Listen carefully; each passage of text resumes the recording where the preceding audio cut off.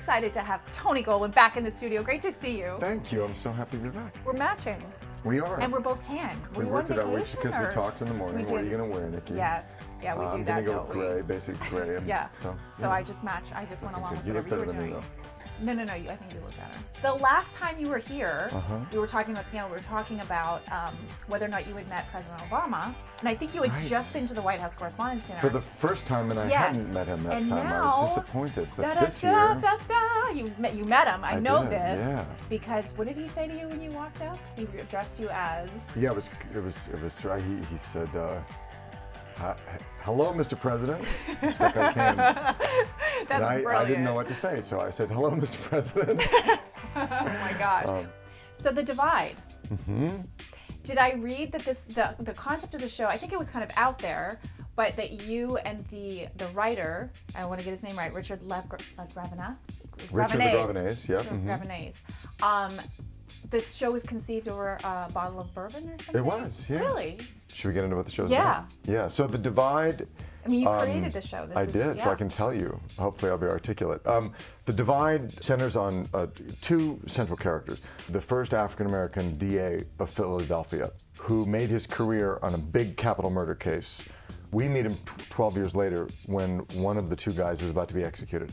A young woman, our other main character, is an intern, just got out of law school and is not even a lawyer yet. She's an intern at the Innocence Initiative, we're calling it, but it's based on the Real Life Innocence Project, who uncovers a piece of evidence that calls this execution into question. And she sort of pulls a thread on this case that starts to unravel this very high-profile murder case. Bankowski's blood and skin were found underneath them, which meant she'd scratched him. There's not a mark on him. Why didn't the defense find these in discovery? You being the creator of the show, I mean, you wear a lot of hats in Hollywood. Yeah. And I know I think that we talked about this the last time. You said if you had to choose directing or acting, you would actually choose directing. I probably would have had to choose, yeah. And I love that you could have put yourself in the show. I didn't. Yeah, no, I didn't want to. I really, I mean, I say I would choose directing, but it would be very painful to give up acting. I really love doing both. I think the fans would be really unhappy too. Well, thanks.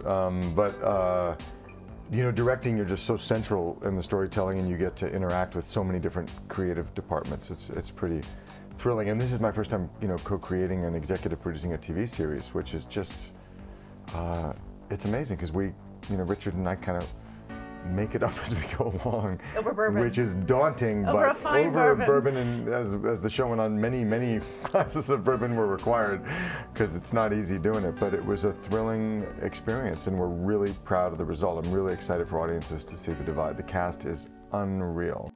Obviously, I want to ask what's coming up in Scandal. Anything you can let us know? I have no clue. You don't know?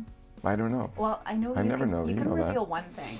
That I read that Kerry Washington, because you both have curly hair, gave you a Wonder hair product. Some hair product. She shared like a tip with you or something, a beauty.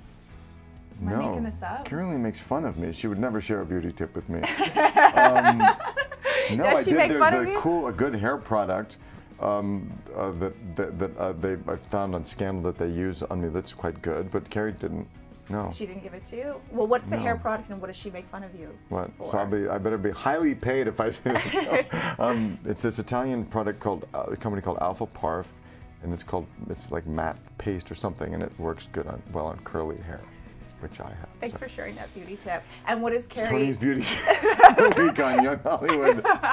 And what does Kerry tease you? She does tease you, right? Constantly. I love her. I love it. It's great. It keeps me humble on the set of Scandal. So what you can tease is there will be another season. There will be another season, and God, we left Fitz in such an awful, wonderful place at the end of season 3. But literally, I have no clue where it's going to be, and I don't want to know. It's so fun to be surprised along with the audience. Yeah, and I know Shonda, she sort of took you through that thing at the end of the season where it's like, oh, do I want to be on his side? Do I want to be on his side? Wasn't that brilliant? I mean, literally, up until a few episodes before the end, I was getting almost hate mail or hate tweets from people going, I'm over Fitz. Like, he's a whiny, he's just too dark. They're letting you know. Oh, yeah, and they tell me, and I'm sorry. I still love him. But, and then she somehow, like, boomerangs it, and then those same people are going, oh, my God, I love him. My heart breaks for him, and we want him to be reelected and have, Olivia back. And And then I lost my son. Oh my God. Listen, fans, you can't do this to Tony. You can't send him Yes, hate you tweets. can. That's not nice. You gotta be on his the team, the side, the whole way through. Well, it's always like a warning. I'm just Yeah. warning you. I'm almost over Fitz, or I'm now Team Jake. So Scott Foley and I were at the White House Correspondent dinner together, and we're hanging out, and like fans come up, and some people would come up and sort of push Scott away and go, "I'm sorry, I'm Team Fitz," and then they want to be, and then other people would shove me out of the way and say, "I want a picture with Scott because I like Jake," you know. Be like, cool. Has anybody made the People are T-shirts passionate. yet? They have, haven't they? But possibly I've not seen Yeah. them. But You guys should wear each other's. we should, and you know we would actually. And put the hairpiece That's a on. good idea. I think I might make those T-shirts. Thank you for coming in. It was so good to Great see you. seeing you again. Always. Well, call me tomorrow and I'll tell you what color I'm wearing. All right, good, and we can Yeah. just coordinate on Yeah. a daily basis. We can take turns.